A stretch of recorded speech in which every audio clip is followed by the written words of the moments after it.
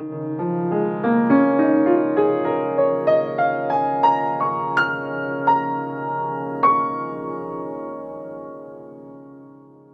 guys, it's Linda Winter. I've got another Winter Designs template. This one is my round table placemat.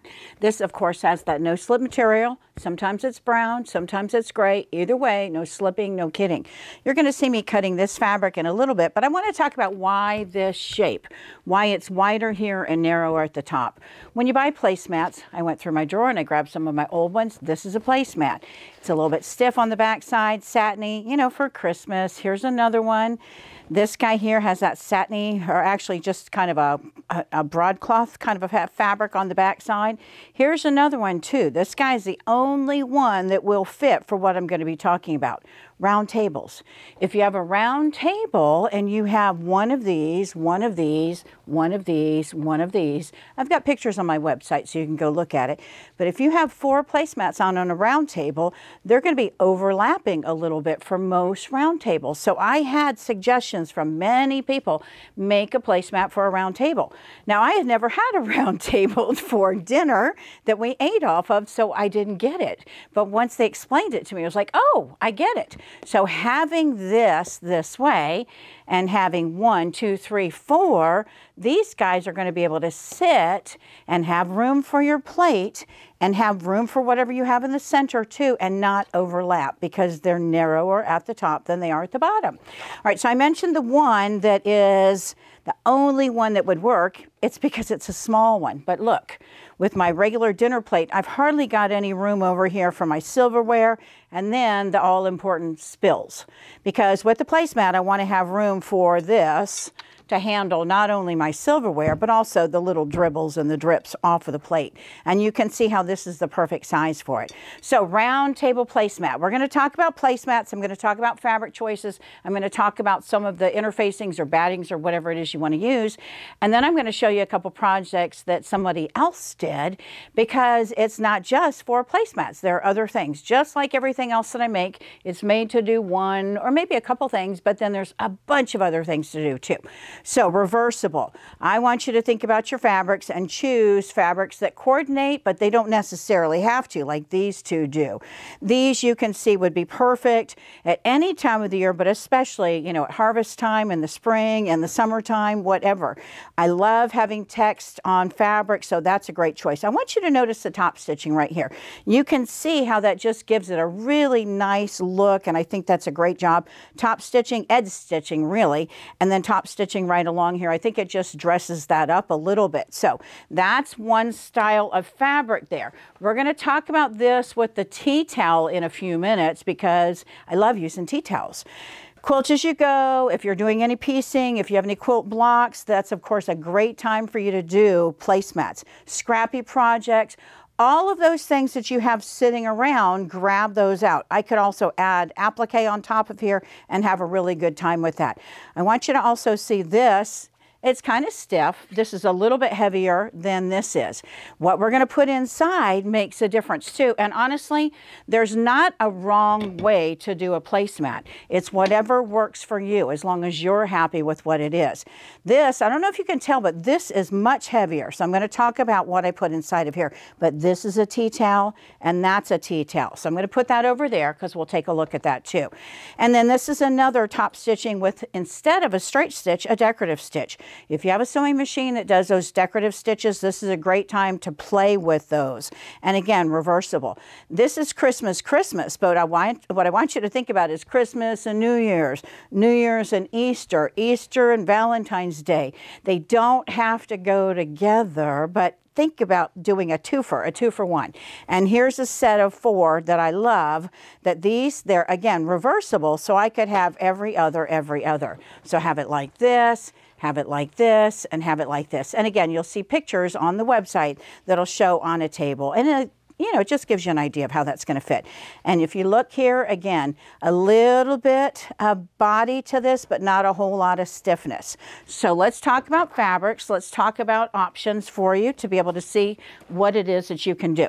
Cotton fabrics, you've got 1,000 choices, maybe a million choices of fabrics in your stash. It's whatever you have in your stash. Very rarely do I talk about fabrics for men because I don't have a lot of fabrics for men. So my friend Beth gave me some men fabrics, and I think this would be really great to do placemats, not just for Father's Day, but for the men in your life in general. If you are a gardener or you're giving somebody some things that you've canned, you know, a fabric like this would be really cute. If you have somebody that loves gnomes, you know, terrific. If you have somebody that loves to gamble, there's fabric out there for sports and gambling and football and baseball and tractors and all kinds of things. Again, more men fabric. People that love to go to the mountains or to the lake or to the beach or to wherever it is. People that vacation in an RV. Think about all of those things. So those fabrics that you have, this is a good time to put them together for your stash. It's not a huge template, so a fat quarter or less, it's a little bit less than a fat quarter, times 2. You need one for the front, one for the back. And again, if you've got kids too, think about kid fabrics. And again, another men's fabric too. So lots of choices. All right, I talked about the tea towel. I love tea towels because they have designs on them, but you can already see a little less over here. I don't have enough fabric. What you do have is you've got a little bit of an edge all the way around. I've got a surgical seam ripper that I love, but some of you may not be as confident as I am with this, just kind of ripping as you go. So you can, if you're comfortable with that, you can do that. The other thing I really like to do is to grab some tweezers. And the tweezers that I have on the website, I've got 3 different styles of tweezers. You can not only grab underneath, but you can also grab, and it's always easier at the top, to grab a stitch, grab a stitch, grab a stitch. So when you grab the stitch, we want to look, and I've got white on white. We want to make sure that we're just grabbing the stitch and not, you can see right there, can you see how I'm grabbing the towel? We don't want to grab the towel. So you want to grab a stitch, grab a stitch, grab a stitch. And when you grab those stitches, when you go to grab, we're basically going to pull a little bit, and I'm just going to start to pull. And we're going to pull. And you can see, if I kept gathering that would start to take that apart. And what that's going to give me, when I open that up, do you see from here, that's where the stitch was, all of that excess. With the tea towel and then opening them up, most of the time it will give you just to the edge of the template. So you can take those cute tea towels that you can find all over, and you can do things like this. If you look at this, you can see basically my seam allowance that's built into their turning, and I did a heavier weight on here, so we'll look at the interfacing. I love having this that doesn't give you a, I mean, it's kind of Valentine's, but it's also, hey, I'm just, you know, showing my love and my affection for whoever it is that's at the dining room table with me. But you can also do it for Valentine's Day or for birthday or for whatever it is. This is a tea towel. Here's another tea towel. A little bit lighter weight, and then I've used cotton fabric on the back. So tea towels to me are a really great real estate option for you. Let's talk about what you're going to put inside of here. You can, of course, use whatever kind of battings. I'm going to flip this over, and I want you to see this is kind of dirty. I'm not going to have that where anybody's going to be seeing it, but it's inside. So nobody's going to be seeing this. As long as it's just something that's kind of stained this, and this is actually just lighter weight. I don't know if you can see, but this is a cheaper batting. So it's not even that it's stained, it's just lighter weight. It's not as consistent. But this is a really good time to use some of those battings that may not look as nice. You check out the smell, and that's a different story. If it doesn't smell nice, if it's got something dirty on there, then we're not going to use it. But batting is a nice option as well. You can do SF101. That's what I have on the back of this SF101. That's what this is. I've fused that on. And then on the other side of a tea towel, that's a tea towel, I used my lightweight fleece. The lightweight fleece from Pellon I love for placemats. These two together, believe it or not, that gave me a lot of thickness there. So it's enough, and this is stiff, enough stiffness that it really doesn't flop around. And I like that for a placemat. But again, you can do whatever it is that you like. This is a little bit heavier weight than this is, so you can see another fusible fleece. Now we're getting into something much heavier. This is kind of a felt-ish material. This is not fusible, but you can use this as a backing. Do you want this to be subtle, or do you want it to have substance, or do you want it to have stiffness, or do you want it to have a nice springy loft? This is a heavier weight fleece that's fusible again, and this right here, you can see that's going to give a whole lot of substance to that placemat. And I love doing things like this. This is my insole film. Insole film is great for putting inside when you want to make a hot pad, when you want to have something in the middle of your table, when you want it to be at the buffet and you want to put all of those hot items on your table so that it reflects the heat up. Place this side up. You're still going to need some batting on the back side. These layers here in the middle of a placemat, now that turns it into a hot pad. So I think that's a great option. The other thing you can do too is this. This is one of my favorite materials. It's hard to find. This is for your iron top. They call it Iron Quick. But this material on the back would also be a hot plate. What this tells people when they see this is this isn't a placemat. This is for your hot items to protect your table. So if you put that on the back, it's a twofer. It gives you the back and it also gives you your inside. You can add batting. You can add a fusible. You can add something in there as well if you wanted to do that. Just be aware of how much you're working with as far as the loft to be stitching through all of those layers. So all of these are options for you. Another thing too, I mentioned tea towels that have the designs on them, but you can also get napkins. If you inherited a lot of napkins or you find a lot of napkins wherever, then napkins are really great too. This is boring. What are we going to do with it? You've got a Cricut machine, you've got a Silhouette machine. Go ahead and do names, monograms, initials. If you're doing a wedding set, putting that onto a nice linen napkin is really great, but turn them into placemats. And you can see this is a really big napkin. Again, we're looking at the size of this. So not all napkins are huge like the one I just had, but think about this is how much I need. And remember that we talk about writing on the templates. Up here it says top. Depending on how long you've had my template, this has round table, placemat, upside down. When this was cut, the guys that cut it thought this was the direction, so they have it here. That's why I've gone in and written top. This is the top. Why does that matter? When you're working with a fabric that's directional, when you're working with a tea towel that's directional. I don't want to have this little guy going this way because that doesn't fit. I mean, it would fit on a regular table, but on a round table, that's not going to work for you. They're not going to sit nested nicely. So if you do have one of the older placemats that was written upside down, and by older, I mean a couple months ago even, go ahead and write top. On most of these, I have written top for you, so that should give you that. If you want to also do the measurements on here from edge to edge so that you know how wide your fabric is, from top to bottom, how wide your fabric needs to be, then those metallic markers are great. I like the white, there's a silver, there's a gold, and there's a rose. I mentioned that I wanted to show you a few other projects before we get started on some things that other people have done. This is from my friend Jessica. Jessica Page, she, like Beth and like Darla, a lot of the customers that I have that have become friends, they think outside the box. They're not looking at this as a placemat. They're looking at this as many other things. This is one of those cute little totes where you've got just the cording inside. You can use rope, you can use fabric, whatever it is. She's boxed the bottom, but she used the round table placemat. So this up here at the top, I'm not sure how she cut it out, but you can use any of the rounded templates that I have. One of my microwave bowls, the smaller ones would fit right inside of there, but you can use a plate, you can use whatever it is that you have. She also has a bunch of kids, and her kids love to craft with her, so she made aprons. Here's an adult, and then we have kids. And she said her kids just love wearing these aprons, especially when you add zippers and pockets. Look how cute they are. And again, you can play with the fabric choice choices for kids, but this is the perfect size to make a placemat. And it's a perfect size to make aprons for adults and for kids. See how much longer it is for those kids? So when they're sitting down, you don't have to worry about them making a mess all over everything.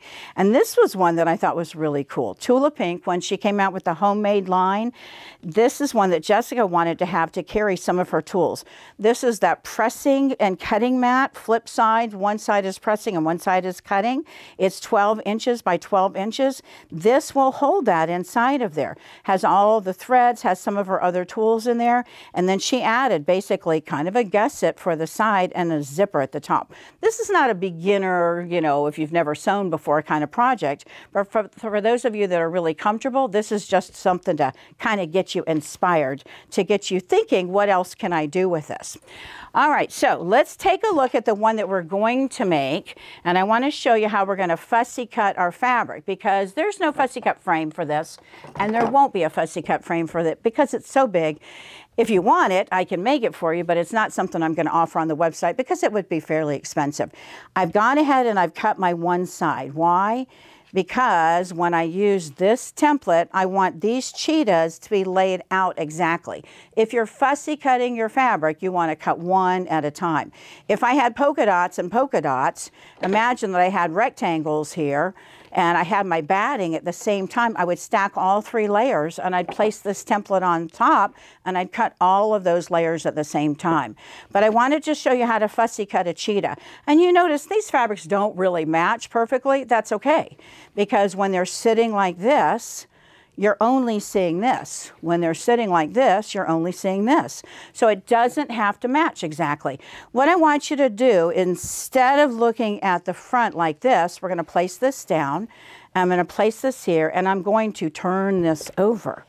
And I want to be able to look and see here. I don't have a lot of fabric, and I don't have a lot of fabric. So I'm going to hold this right here, and I'm going to hold as I flip that in place.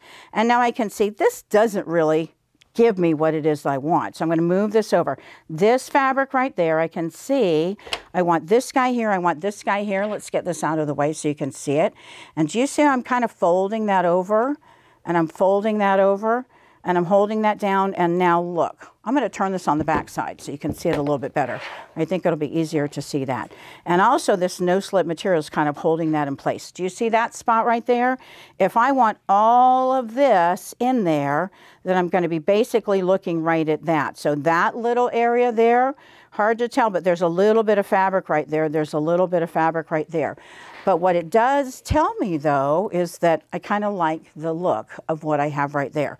So this I'm going to put right at the edge, and where I've got this folded over here, I'm basically going to flip this down. I'm going to place this on top. And I did a little bit of a crease there. I'm going to put this on the edge there. And I'm basically fussy cutting without having to have a fussy cut frame. So it allows me to see what it is that I want. I can also still play with all of this and figure out what it is, but instead cut yourself a bigger piece. I cut a smaller piece. Cut yourself a bigger piece so you can play around. I'm one that doesn't want to waste any fabric at all, so I'm always going to cut a little bit smaller than I think I really need. We're going to cut with that no-slip material that allows me to grab. And again, if I were doing polka dots, if I were doing something that didn't have a direction, didn't have a pattern that I needed to worry about, then I would be cutting all of my layers at the same time. I'm going to show you why I'm not cutting my batting in a minute, and also why I don't have anything on the back of this. Let's take a look at this fabric. And when I flip this over, this is a home deck fabric. And you see, I've got my cheetah, I've got my cheetah, I've got my cheetah eyes up here. He's going to lose his eyes probably in that seam allowance when I turn this. Home deck fabric. This is pretty substantial. This is a home deck fabric as well, and I've ironed on an SF101. I'm going to go ahead and give it a little bit of a press. When I ironed this, I didn't have my Teflon sheet over at my other ironing table. I had it here, so I didn't iron right along the edges. So we're going to iron that down just a bit. Ironing versus pressing. I love having this Teflon sheet. And the other thing that I will tell you, when I made the ones with the tea towels, those tea towel creases, they're in there, and they are in there really, really good. So I want to show you a little trick, and you may know it already, but it was one of those happy accidents. When I'm going to press, I talk about this sheet and a bigger sheet. I've got a 16 by 24, I think, and a 12 by 16. I love the big one the best because it's just so versatile. But I want you to think about the tea towel with the creases right in here. When you've got those creases, if I have this down and I'm pressing on those creases, I'm pressing on the top, I can fold this over, and now it's going to give me extra heat with this and extra heat up. It's amazing. I'm not going to touch this because it's super hot. I can feel how hot it is. It's amazing how this Teflon sheet holds inside of here that excess heat. And it really will help you. If I had that press, that crease that was there for the tea towel, as I'm doing this, I'm just going to let it sit there. You can put a clapper on top of that that will really get that heat down in there. That clapper that's made out of wood, when you press down, that wood is going to kind of come up a little bit. The heat's going to come up in the wood a little bit, and that's just going to hold everything down, and it'll really help you get those creases out. So that's one of those things that's just kind of, again, a happy accident. All right, so if we were going to do a batting layer with all of these, and you notice what I've got here, I have 2 layers of batting. We're going to put all of these together. And if you want to do a batting layer, you can see I have not cut around. All right, can you see how I haven't cut around? Because basically I can use this right here as like a coloring book. So do I want that amount or do I want this amount? You decide how much. You can tell by the weight of this how much you want. I've already got this SF101. I've already got Home Deck. This was a towel too. It was actually a napkin. So there's a little bit of weight to that as well. So you decide how much it is that you want. I want to make sure all of these are lined up. And I was wondering why that didn't line up. It was folded underneath. Now battings, like this piece of batting that I have that's been beat up and thrown around, it was just a remnant basically. It's going to have a little bit of a ripple on there. So that ripple a little bit is going to move on me. So I'm going to use pins for this instead. And Home Deck fabrics also, these two have a little bit of a water resistant. They're the ones that are for outside. So they're going to be slipping around on each other. So when you're working on this the first time, if you're new to sewing, don't use 2 Home Deck or 2 fabrics. Napkins, they have something on there. It's a chemical that just keeps them from getting stains. I don't know if you saw my placemats that I had, there were stains on there. So those stains on fabrics that are being treated, those stains, you can dab them off pretty quickly if you get to them right away. Home Deck fabrics and fabrics that are treating with chemicals, they're going to be sliding around on those 2 layers. So if you, again, are new to sewing, then cotton, you can use any of the fusibles, FF's 101, you can use the lightweight fusible fleece. All of those are really going to help everything kind of stay together too. All right, where are we going to have our opening? I like to have the opening at the top here rather than at the bottom. The bottom is where you're looking at when you are eating. So I'm going to put a pin here and I'm going to put a pin here. If you need to know where that opening is and need a reminder of don't sew, then you can put a pin this way. I'm going to basically start right here and stitch around. Now, do you see how close I am to the edge here? How little bit I have left over? I could take the time and move that up a little bit. I'm not going to worry about it because I'm going to use about a 1/4 inch seam allowance, and all of this kind of comes out in the wash with this. All right, so I've got white thread on here so you can see what it is that I'm doing. Of course, I'd really use a black thread. A black thread is going to help out. You could do black when we go to top stitching, and you could do, trying to pull that back for you, you could do a cream on the brown or on the back side, or brown for your bobbin later on when we go to top stitching too. Totally up to you. And stitch length of 2.4, 2.5, whatever it is you like to do for most of your sewing, that works just fine. If you had squared off, again, if we had polka dot, batting, you'd cut all those 3 layers together, and then you would have all these layers lined up. I'm using my placemat again as kind of a coloring book just to follow along the edges.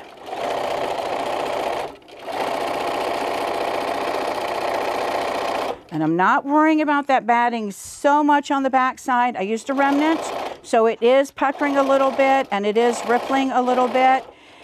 And again, if I wanted to do free motion quilting on top of here, any kind of decorative, that would be something you could do too. The other thing you can do too is if you have a long arm, and those of you that do have a long arm, I'm sure you've done a ton of these, you could take those quilted pieces that you've been practicing, all of those pieces, if you've got a long arm that is computerized and you've done some practice stitches, you can cut the placemat out and then put a binding on it afterwards to finish that off.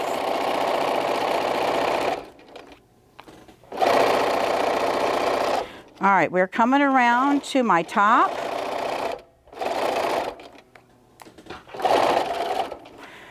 And I'm going to look right here, and I see my seam allowance, and I'm just going to stitch a little bit and back stitch there.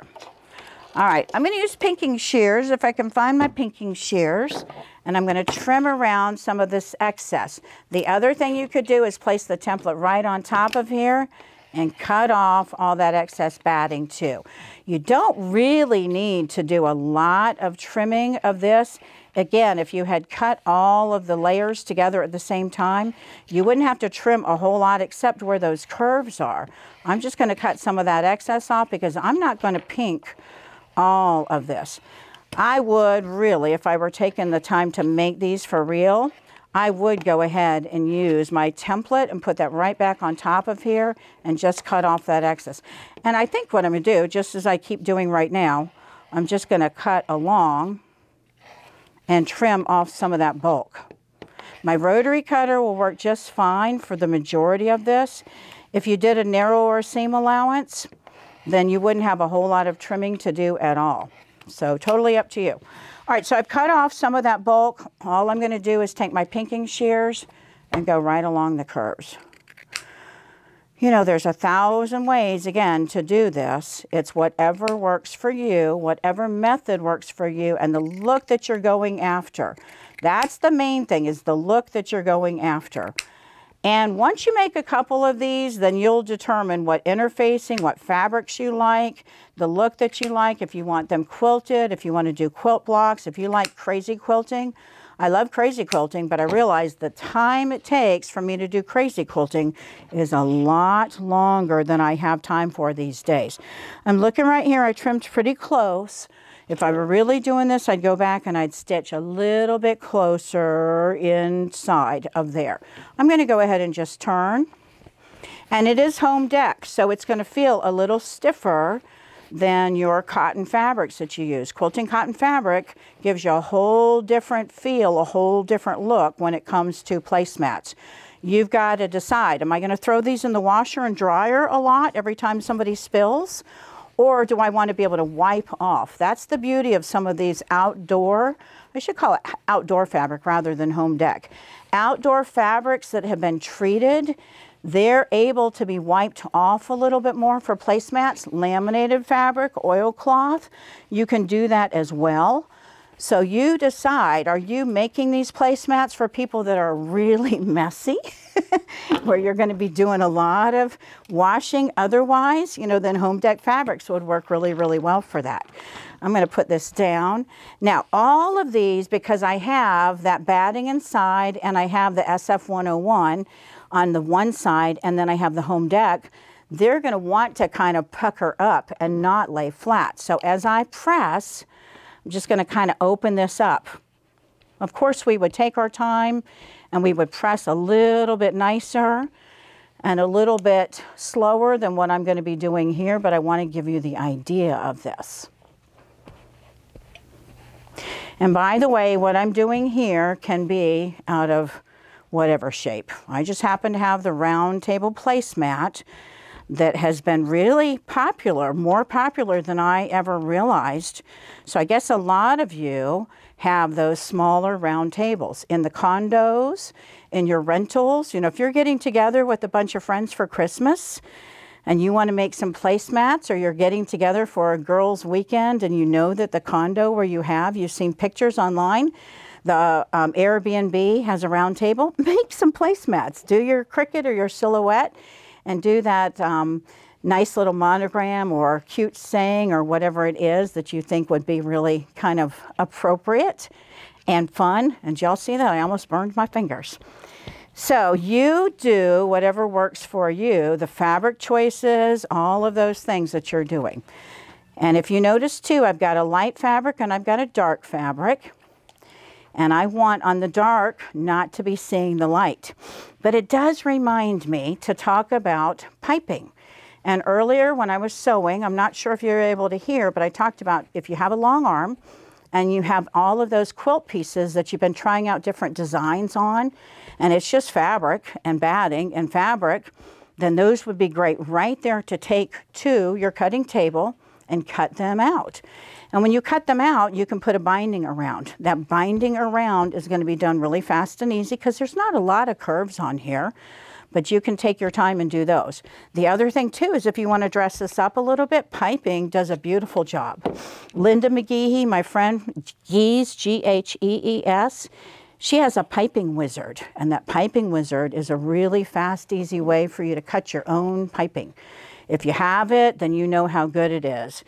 And if you have it, you probably used it and you probably added piping to your projects. And piping just dresses things up and really gives it a nice kind of an elegant look. Elegance here, and I think a little bit of fun here too. So we've got a little bit both on both sides.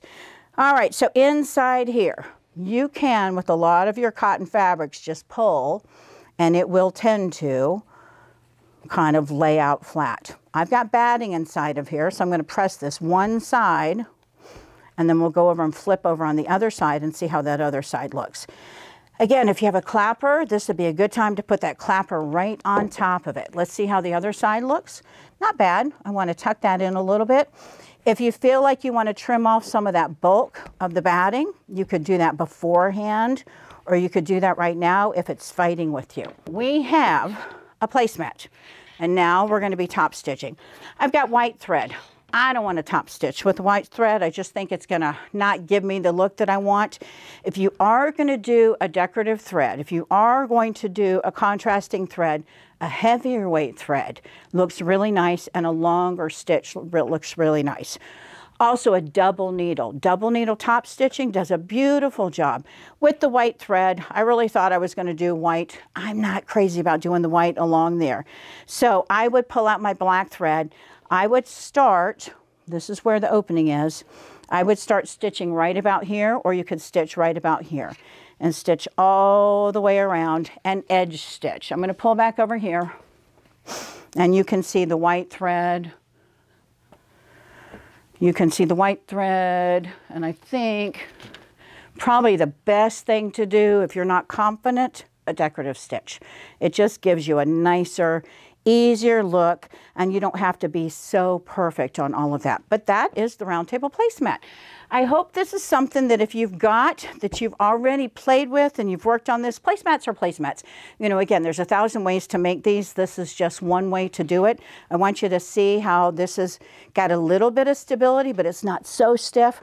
But this is, again, a water-resistant material, so I can kind of wipe that off.